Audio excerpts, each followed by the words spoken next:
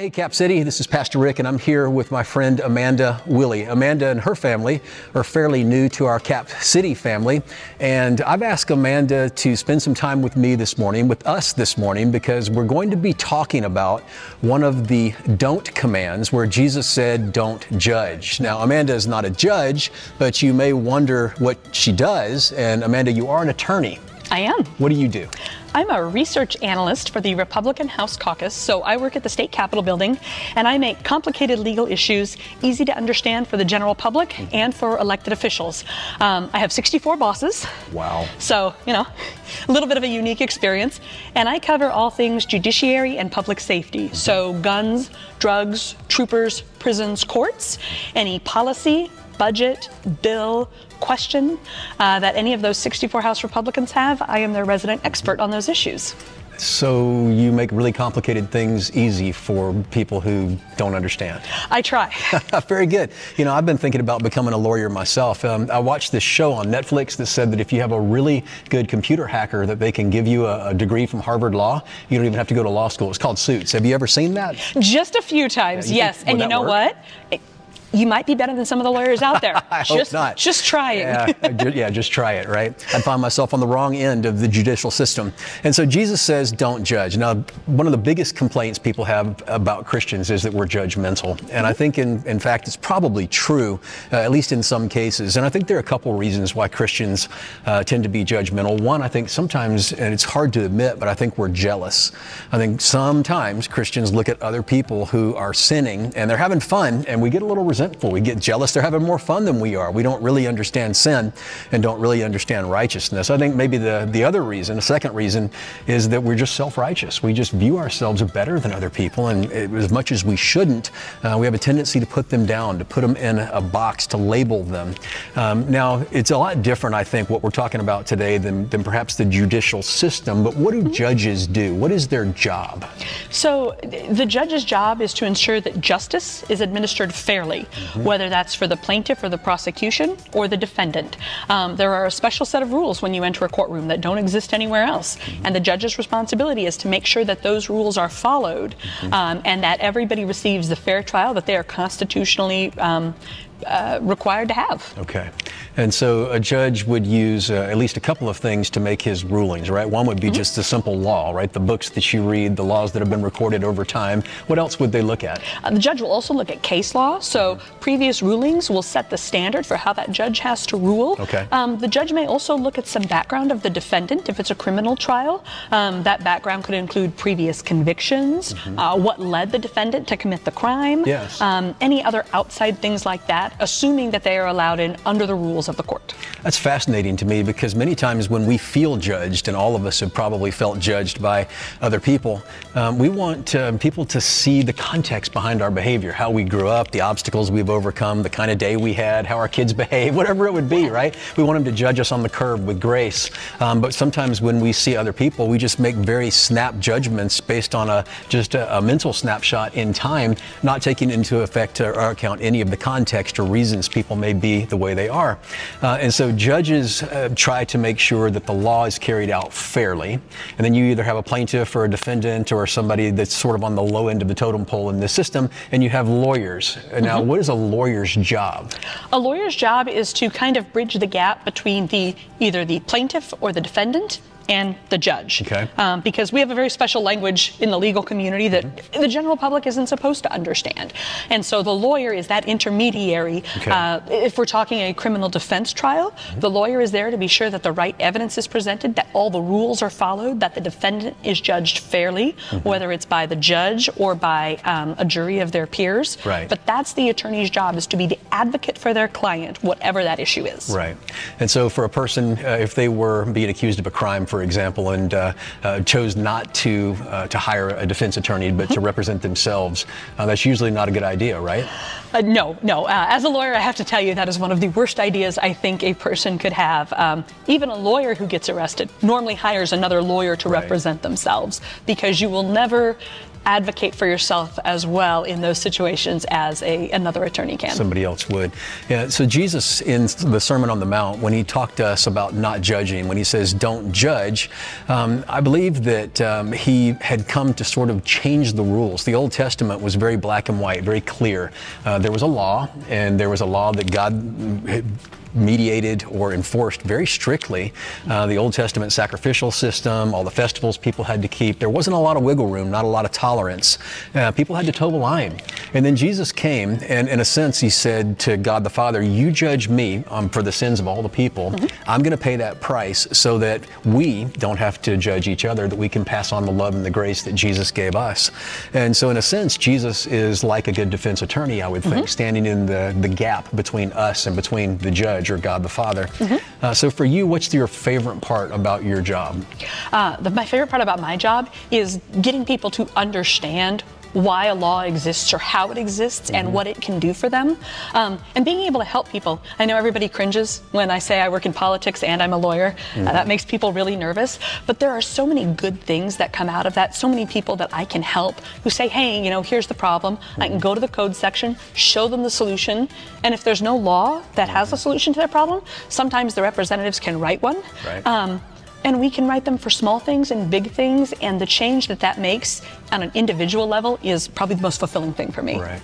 I'm really grateful that you are doing that job and that you're helping us. I live in the state and appreciate all the work that you guys do. And I was just kidding. I'm not going to go to act like I went to Harvard Law. I'm going to stick to what I do. You stick to what you do, okay? I think that's a really good plan. Thank you for being here today. I appreciate it, Amanda. Absolutely. Thank you. Fascinating that inside a courtroom that the judge has to render judgment based on just the information presented to him or her in light of the law, and that's it. And they have to decide the fate of a person's life or a company perhaps, or the financial future of a person or the state of a relationship.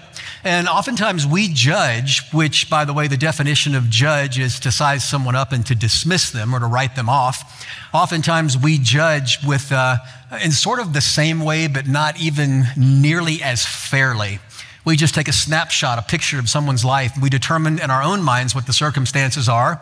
We size them up, we label them, and we dismiss them or write them off. Jesus said, don't judge.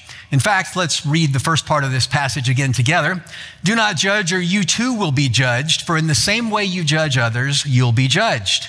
And with the measure you use, it will be measured to you. Now, we're going to talk about the fact that not only are we not supposed to prematurely judge, but that we are, in fact, as we work through a process that Jesus unfolds here in Matthew chapter 7, supposed to see the people in our lives, to view the things in their lives that may be holding them back or hindering them, to take careful consideration about our own life, to examine our own heart, and then to be involved with the people around us as brothers and sisters in Christ. But let's build this case together. Now, you know, we talk about this passage from time to time, and I love talking about the same passage 2 or 3 times because I like to focus on different parts of the passage, and it's impossible to do one passage that's as powerful and as full as this passage at the end of Jesus' great sermon and do it justice in 30 minutes on a Sunday morning. And so today we're going to be talking about a whole different aspect, but yet equally as important, almost the conclusion of what we began together back in July. Now, to judge somebody, very simple. The definition we're going to use is to size somebody up and to write them off. Not too terribly long ago, just 2 weeks as a matter of fact, I was walking in our neighborhood and I found out that I do judge people. And, you know, I like to think of myself as being non-judgmental, which might be a sort of a warning sign in and of itself. All of us have a tendency to be a little judgmental or self-righteous, but I think I judge people like when I walk through our neighborhood, I judge them by their garage. Isn't that weird? Like if their garage is open and it's a mess, I'm like, oh, I think their life just must be totally out of control. And I form all these conclusions because I've worked on my garage recently and it's tip-top. And so I've worked on areas in my life where I have a show garage. I had a friend who came over and did my floor in my garage and painted it for me, and it looks fantastic. So I've worked and made that an area of strength, so it's easy for me to judge other people if it's an area of their weakness. And for some reason, when I walk, it makes me feel better about myself. Oh, my life must be better than theirs because their garage is a mess and mine is clean. How dumb is that? But we do things like that all the time. So I'm walking down the alley. We have alleys in Prairie Trail, and I'm listening to my sermon. I always listen to sermons. I don't listen to music when I walk, not because I'm spiritual. I just like to listen to sermons more than music. It's just the way I'm wired. I just love listening to the spoken word. I'm listening to a pastor preach on this passage. Now I'm listening to it in a way that was a little annoying to my neighbors because my wife was out of town and she took my headphones, my Apple AirBuds or whatever they are. And so I had no way to keep my message private. I had to listen to it in speakerphone. So I'm walking down the alley, have my phone stuck in my pocket, and I have the speakerphone on, and it's a preacher preaching on being judgmental. Neighbors are outside, getting bits and pieces of the message, and I'm sure it was a little bit obnoxious or annoying. But I was walking down the alley, and there was a guy working construction who was walking the same direction that I was, and he was heading to a Kaibo. I was heading not to the Kaibo, but just down the alley. And I'm listening, and on the speakerphone, it says, to judge somebody is to size them up and write them off. And I thought I heard, he was behind me, I thought I heard somebody go, yup. And I kept walking, and the preacher said it again, to size somebody up and to write them off. That's to judge them. And I heard, I'm almost certain, yup. And so the third time the preacher said it, he goes, to judge somebody is to size them up and write them off. I turned and looked at the guy, and he goes, yup. And we made eye contact, and we had a moment because he obviously knew what it was like to be judged. Have you ever felt sized up and written off by somebody?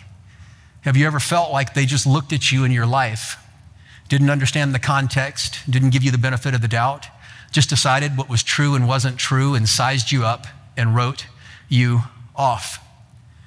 Christians do it all the time, and I wish we didn't. It's something that happens, unfortunately, if we're not careful. The longer a person's a Christian, the longer we're in church, it's harder and harder to walk with Jesus and to have a relationship with him in humility and brokenness and dependence, and to show the ones around us that we have that same dependence and humility. But easier and easier to establish a subculture that looks very Christian, where we start dressing a certain way and using certain words, and we say brother this and amen that, and we can pray in the King James, and we think we're becoming more holy, but everyone around us just knows we're becoming a little more weird, and we get there's just something if we're not careful. And I think there's two reasons that we judge, and I mentioned it in the video. And the first one is I think that maybe we're jealous of people when they sin. There's a pastor named Craig Rochelle, and he said that if you're not having fun when you sin, you're doing it wrong. And I thought that was kind of funny because sin for a season is fun, but yet sometimes Christians get so angry at other people who seem to be having more fun than we are because we don't truly understand sin, and we think they're getting away with it. And so it makes us a little snarky, a little judgmental. We want to write them up, size them up, put them in a box, and dismiss them. But if we really understood sin and the brokenness that comes from sin, and the fact that when we live in sin continually, things die, our attitude would be totally different. Well, the second reason I think that we get very judgmental is that we, Christians, are often self-righteous. Now, this is the context that Jesus was really communicating this message within. To people, Pharisees in particular, who had made religion all about themselves, who thought that they were better than everyone else, who felt like that even though they'd probably done some bad things in their life, that the good things that they'd done far outweighed the bad, and they were okay. And they loved to be able to show everybody else why you weren't. If I constantly held my life up to you and said, look at my garage, it's so clean, when I knew that you didn't have a clean garage, but there's no chance I would let you in to see my kitchen or my bathroom or my basement or whatever, because it wasn't my strength at the moment, but yet easier to hide. It's easy for me to keep things superficial, to grade myself against you, you against other people. We become very, very self-righteous. And there are a few things about being self-righteous that I think we need to consider. The first is self-righteousness is caused by ignorance. We don't really understand who we are. We don't really understand the effect of sin.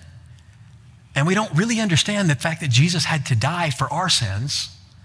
and that he stands as the great defense attorney between us and God the Father, us being guilty and deserving punishment, and not only defends us, but took the sentence for us so that we didn't have to. And in our ignorance and our arrogance, we become judgmental. The second thing is that self-righteous people underestimate God's holiness and overestimate their own. God, you sit this one out.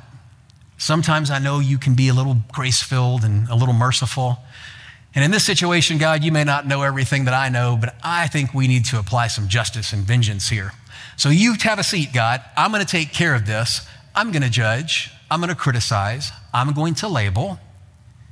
I'm going to be self-righteous. And if you read the Gospels, friends, Matthew, Mark, and Luke particularly, when Jesus addresses self-righteousness, he does it in a way, track with me here and give me a little bit of patience and understanding. When Jesus addresses self-righteousness in Matthew, Mark, and Luke, you wonder if Jesus is even a Christian himself, because a switch is flipped and he goes off and he takes no prisoners. And he does his best to protect everyone else from the self-righteous, judgmental, religious elite, and tells the religious elite, the judgmental and self-righteous, that it's better for them to tie a huge stone to their neck and throw themselves in a lake than it is for them to get in the way of somebody really finding a right relationship with him. He takes it so seriously. Number three, self-righteous people are judgmental, which we've established, but also critical. There's something in us, this sinful part of us that remains, that just makes us critical. Now, do you know somebody that's just critical? That's just critical. You're around them, and what do? They criticize, maybe not you, because that would at least have some integrity face to face, but everyone else. Now, if you want to be really honest, have you ever found yourself slipping into a spirit of criticism where you find yourself criticizing the people around you? And maybe you by yourself, or maybe you with a spouse or a friend. That sinful, judgmental, self-righteous spirit that we hate begins to creep in and take over, and we start having people for lunch. And then we stop because the Holy Spirit within us tells us to stop and say, we can't tear down. We have to build up. But self-righteous people, they traffic in criticism and judgment because they think they're right, and being right is a whole lot more important than anything else. Are you kind of getting the idea why it bothers Jesus so much? Now, before you say, yeah, all those critical, judgmental, self-righteous people out there need to change, walk with me a while, because I think you'll see a reflection of yourself in here somewhere. I know I have. So just stick around. Number four, self-righteousness, critical spirits, and a judgmental sort of attitude. And as you'll see in a minute, self-righteous people are almost always not self-aware. They would never say they're self-righteous. You know, you probably talk about them, but not to them. But self-righteous people are very rarely self-aware. Self-righteousness often leads to family and friends limiting or cutting off communication. Most cases because you have been more concerned about being right and driving things that may be true into a person with whom you don't have the relationship to drive that truth into, and you drive them away. And we say it's because we're so holy and separate and different, and that they just can't handle being around somebody who lives the truth, but in reality, they don't want to be around somebody who refuses to live in love. And it starts a long time before you come to an exchange or interchange like this. I'm trying to figure out how to parent adult children. I'll take any tips that any of you guys have to offer. It's a weird new phase for my wife and I. We're empty nesters. There's some of you guys here that are new empty nesters. It's strange. I don't think Joy has these same feelings. I think she's kind of got her head around it better than me because she adjusts faster. But sometimes I'll wake up in the morning and it's like I still sort of think they're there, and they're not there. They've been gone a long time. They're 25 and 28 years old. And I'm trying to figure out how to be a dad. I want so bad for my boys to walk in a right relationship with God. And I was talking to some really good friends the other day at dinner in the same exact situation. And we were talking about our goals for parenting. And what we said is we want to be in a spot where our kids want to have a relationship with us and be friends with us long after they have to. And it starts while they have to. Because it's only through that kind of relationship do we have the ability to be able to coach, to encourage, to nudge, and to love. But sometimes self-righteous people have been so concerned about truth without being concerned about love and grace and relationship, which are not microwaved, by the way. They're baked, and it takes a long, long time that we find that we've lost the influence. And not being self-aware, we wonder why. So, we want to prevent that at all cost. Sometimes we wonder why the people around us don't really want to talk to us. They want to tell us when they have a victory, but never want to share anything with us when they struggle or have a defeat. Perhaps we have something to look at, to examine our hearts and to see if Jesus might be talking about us. Well, self-righteous people are often not self-aware. And one of the goals that Jesus had for us in this passage is for us to become self-aware so that we can partner with him in his redemptive plan. Many times they're isolated in relationship and don't really have anybody in their life who can really speak truth to them. That they're around people, but don't really know anyone. And the scary thing is that often people like this are very prepared to cut you out of their lives if you get too close and you begin to suggest things that make them uncomfortable. Self-righteous people often present as loners, experts, or run in small groups of like-minded people, usually very small. And unfortunately, sometimes you see this in church, and you have for years and years and years and years, and nobody really ever says anything about it. Instinctively, you just know something's wrong, something's not right. Everything looks on the surface great. It looks so spiritual. And everybody's praying for everybody, or at least saying they're going to, and calling them brother, and using the King James, and dressed up, and giving their money. But yet you just know something's wrong. And you're not 100% sure what it is. Well, Jesus did not tolerate self-righteousness. And if you stick around, and I hope you will, after we sing a few songs, we're going to come back and we're going to look at what this might look like in our lives, and then what you and I are supposed to do in this three-step process that Jesus communicates on us living in community with each other. I'm going to give you a hint. The first one is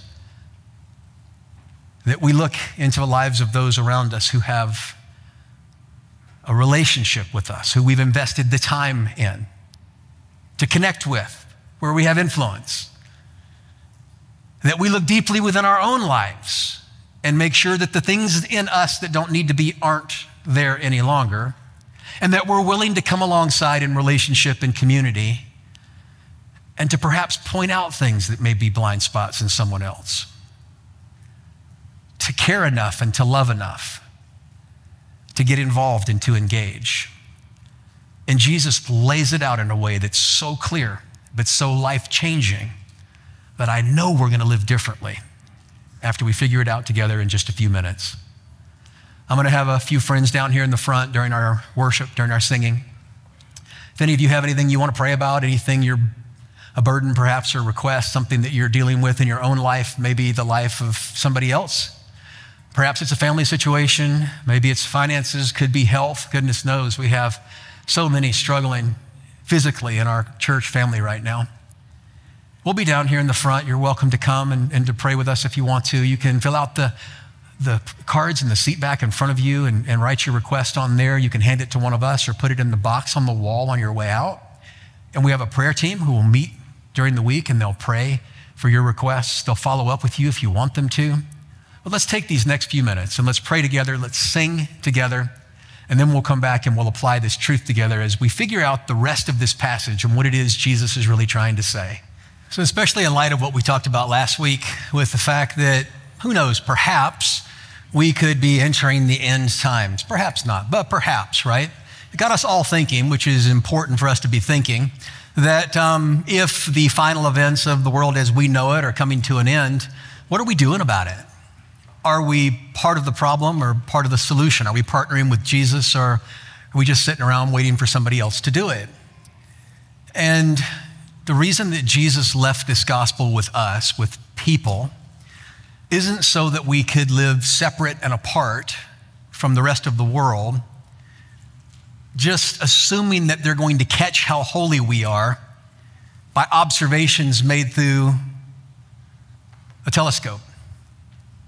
That to love somebody might mean we have to be with somebody and for somebody. And maybe we don't have to worry about becoming like somebody just because we like somebody.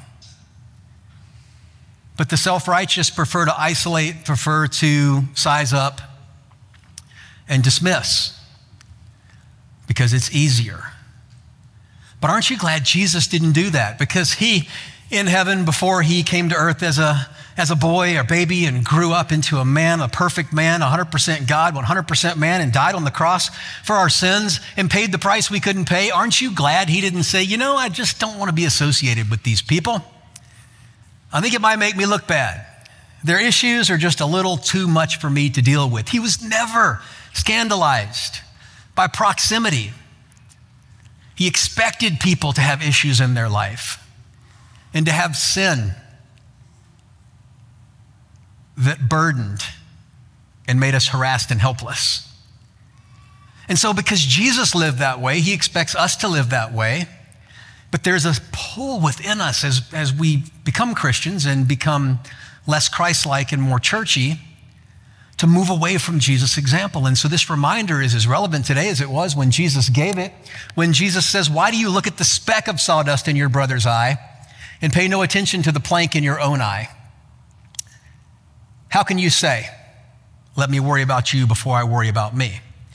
Now there's some commas in here and some periods, and it's really important. Jesus doesn't assume that there's not a speck in your eye. He just wants to make sure that I assume and know that there's a plank in mine, and the plank that he was talking about is self-righteousness, my desire to be judgmental and critical, to size you up and dismiss you. And he said, listen, before you worry about somebody else, worry about yourself. Examine your heart and confess your sin. And then he says, after you've done that, then you're ready to be in relationship with another brother or sister because you've humbled yourself. You're becoming a man or a woman, strong man, a strong woman with soft and compassionate hearts who are for people, not against them, who are with the world and not afraid of becoming like the world, who aren't trying to isolate ourselves and show from a distance how holy we are, but are willing to live like Jesus and mix it up with people Jesus came to die for because he loved them. So he says, examine yourself, and then after you examine yourself, you'll be ready to be in relationship with someone else. And if you don't, by the way, he calls us hypocrites. Let's move on with this. You hypocrite. First, take the plank out of your own eye, and then you will see clearly to remove the speck from your brother's. Jesus defined hypocrite this way, if you wonder. This is what Jesus means when he says hypocrite. He says, someone who's more interested in other people's flaws than they're interested in their own. Somebody who's interested or more interested in other people's flaws than they are interested in their own. But there's a process, and it involves 3 parts. Jesus doesn't say, don't determine truth from error. He doesn't say when you see something in someone else's life who is close to you, who you've invested in, who you have relationship with, who you've earned some trust with, who wants to hear from you and be around you, when you see something in them that's dangerous or damaging, with love and humility and compassion, you come and you share after you've taken care of your own business.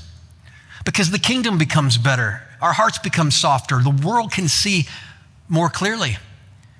And he says, if you're just more concerned about everybody else's issues than your own, you're a hypocrite and you're useless to me. And if you don't believe he uses that strong language, read the incidents in Matthew and Mark and Luke where he talks to the self-righteous. In your notes, I've included a passage of scripture, a parable Jesus told about a tax collector and a Pharisee that went into the temple to pray. And not only is it revealing, but illustrates this point perfectly. But we don't have time for that. I want to talk to you about the 3 different audiences that heard this and what it is that we're supposed to do, because this is what's really important. This is what we have to walk away with. The first person who might have heard this, maybe perhaps you are one of these people. I'm certainly not judging or being critical, just throwing the options out there. The first person is the person who sees somebody else. They size them up and they dismiss them. That's it. You're different than me. I don't like you. It can be political. It can be economic. It can be life choices. It can be where you happen to live. It can be the religion you happen to be a part of. I mean, maybe they just don't like you because of your face. I don't know. There are all kinds of reasons why people decide they don't like somebody. But you just look at the world as your kind of people and everybody else. And you prefer to size everyone up and write them off. And essentially you say, if you don't agree with me, then leave me. These are people who may be happy that there's a hell. Do you know what I'm talking about? Let me step out from under the tanning lamps and see your faces. You ever met anybody who you think is just happy that there's a hell? Because they know some people who need to go there? It's not them, but they just know people who deserve it, and they just seem a little happy that they're heading there. That scares me to death. I believe wholeheartedly there is a hell, and I believe the Bible teaches that. But I absolutely hate that and wish with all my heart it wasn't true. Because I deserve to go there as much as anyone else. And the only reason I'm not is because Jesus saved me because of my faith in his grace, and he gave me a free gift of eternal life. What business of it is mine to decide who deserves to go to hell? That's the first category. And if we fall into that category, we need to do one thing, 2-syllable word, repent, because it makes Jesus really, really angry. And we don't want to be in that position, but it's so easy to slip. Number 2, those who size someone up and dismiss them or ignore them and don't engage. So it takes the first audience and sort of expands that a little. I look at your issues and I don't hate you. I don't, put you in a category and just walk away. But I put you in a category and I use you as an example to learn from. I don't want to be like that person. They've ruined their life. Maybe I tell my kids about that person. Hey, do you see such and such? You don't want to end up like them because, they've really messed up. Maybe you put them on a prayer list. Maybe you talk about them, but just not to them. And of course, we see the sin, we see the issues, we see the damage, and we want to learn from it, and that's noble, but we yet don't want to get involved, which is the opposite of love.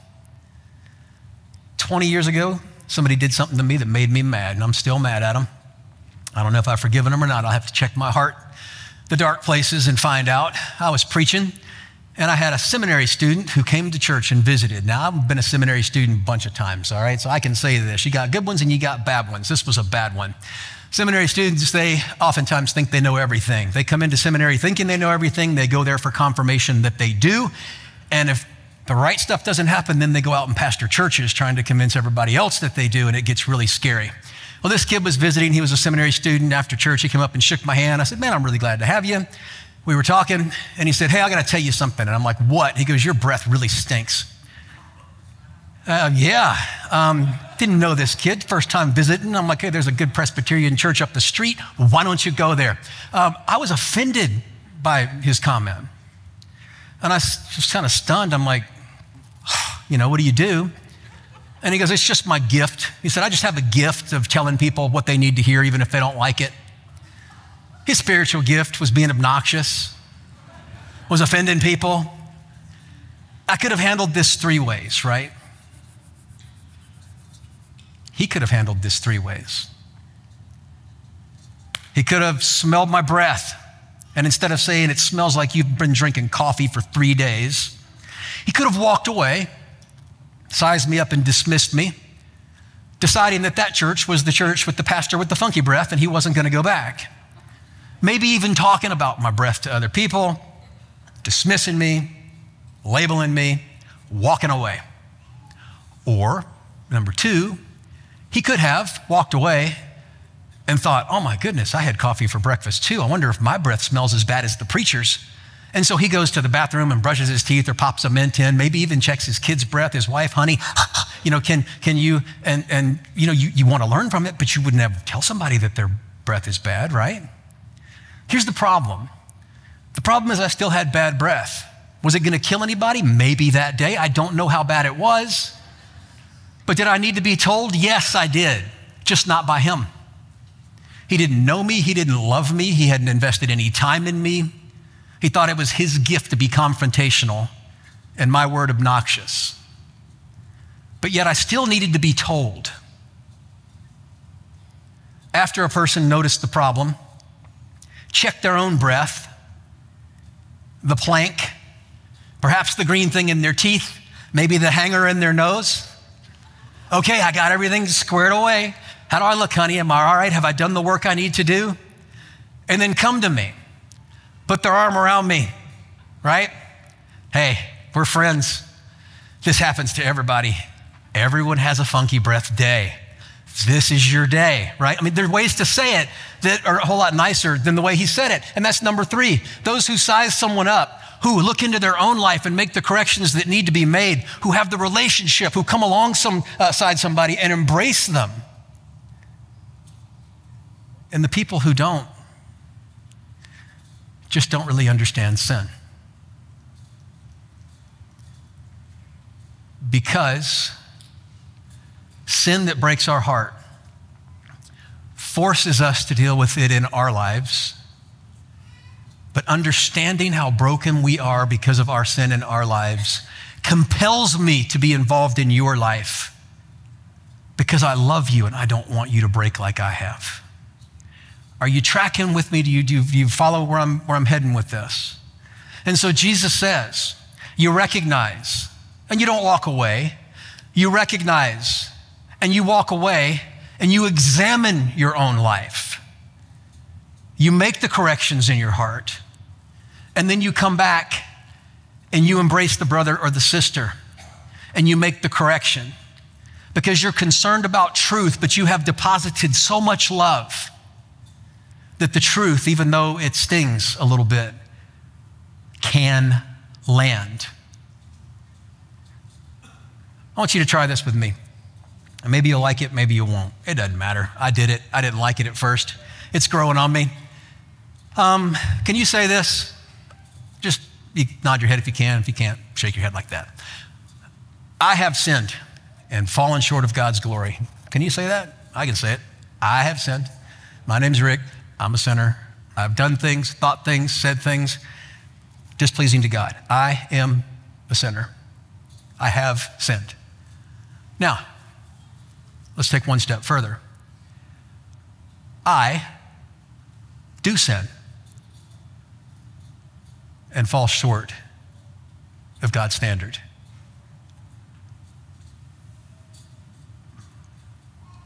If you don't raise your hand, someone's going to judge you. Okay? I have sinned. I do sin. Even though I don't want to, I will sin and fall short of God's standard. And the wages of sin is death. But the free gift of God comes through our defense attorney, our advocate, Jesus Christ, who stands between us and the judgment we have coming and defends us and serves our sentence. My sin is as bad as your sin. And your sin is as bad as the people who you hate. And the consequences may be different, but the consequences aren't up to you. They are up to God. And James 2:10 says, if you're guilty of one, the whole weight of the law falls upon you. So we humble ourselves instead of ranking ourselves in self-righteous, disgusting behavior.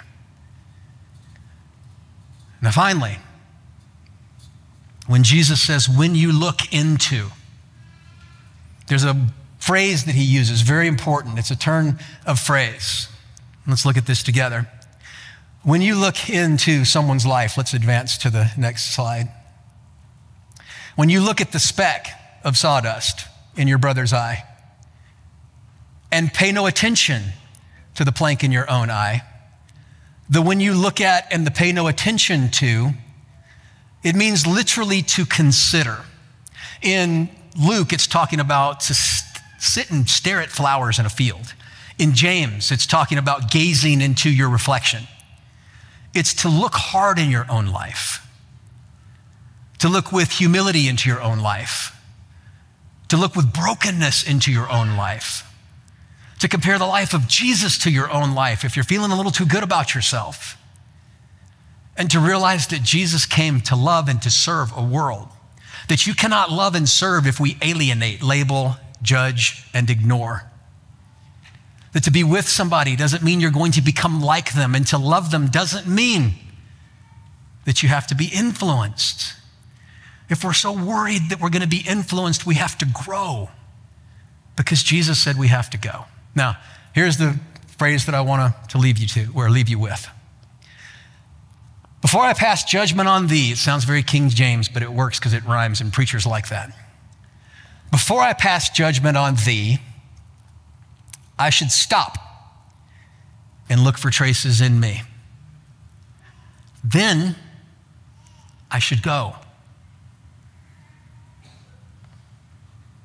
in love, in relationship, and accountability,